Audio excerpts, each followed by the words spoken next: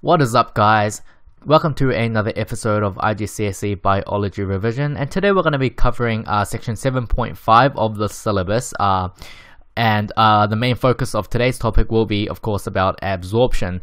Now, within this topic, the main point of this video is just to demonstrate and kind of help you be comfortable with the significance of what we call a villi and the microvilli, which we find in the small intestine in the digestive system.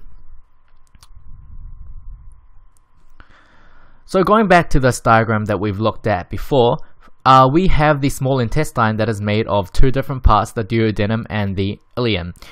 And as we've stated before, the small intestine is important for the absorption of digested nutrients that we've covered in the last topic, and also the absorption of water.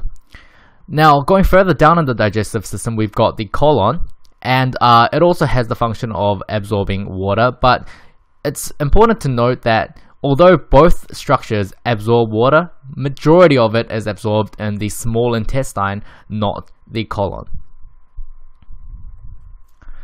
Now, as I've said before, the majority of the focus of today's video is going to be about this thing called villi, and we find that in the small intestine. So if you consider this really bad diagram of a small intestine, you'll see that the lining of the small intestine, the lining within the intestine, is actually folded inwards towards the center like this, and each of these folds is what we call a villi or a villus, which is a singular form. So the villus is really important because it increases the surface area for the absorption of nutrients from within the center of the small intestine. So if we were to kind of zoom up on one of these enfolded structures, this is what we would see, and this is in fact what we call a villus. So going into a bit more detail about the structure, we have the inner networking of blood capillaries, and we also have a central lacteal, and they serve different purposes. Now, the the capillaries absorb glucose and amino acids, and the lacteal, which is at the very center of the villus, absorbs fatty acids and glycerol. And this all happens via diffusion, where nutrients from outside of the villus kind of diffuse inwards into these structures here, and they pass through this thing called an epithelial lining.